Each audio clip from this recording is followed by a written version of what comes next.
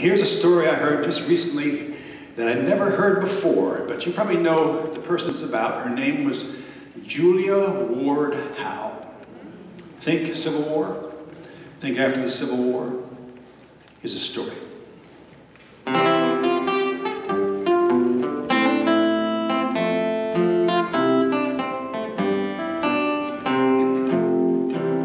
She wrote the bitter vintage of the grapes of wrath.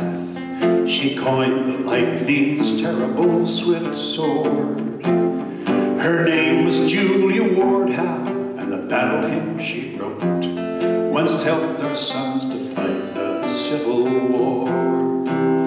These fighting words she poured out so swiftly from her pen went to the waiting watchfires of Bull Run.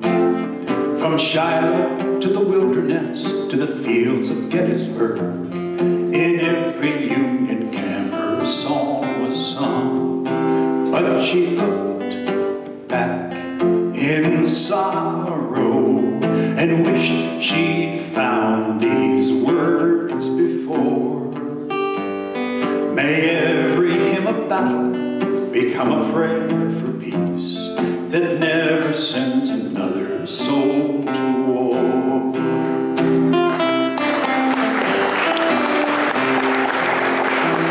She had seen too much of killing and the toll that war exacts, and seeking ways to make the carnage cease, Julia called to every woman across this war-torn earth to gather in a Mother's Day for peace. Arise with me, arise, all women who have hearts. Our losses age us far beyond our years.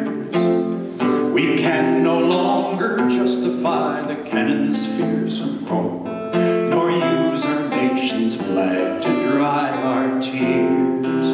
Let us look toward tomorrow and work together shore to shore, till every hymn of battle becomes a prayer for peace that never sends another soul to war.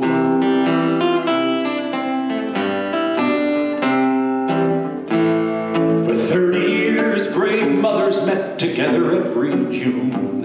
Then Woodrow Wilson named a holiday that turned this great assembly of women against war into a card and candy, chocolate-filled cliche.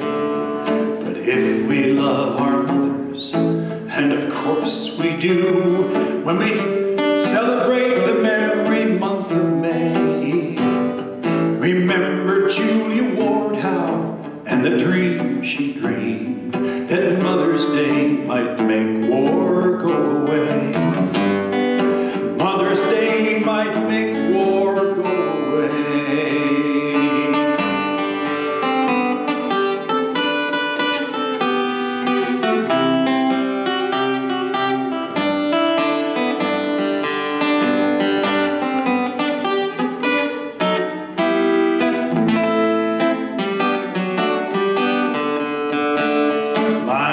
Seen the glory of what this world could be when the sacred goal we're striving for transfigures you and me, when the work that women do for peace shall make all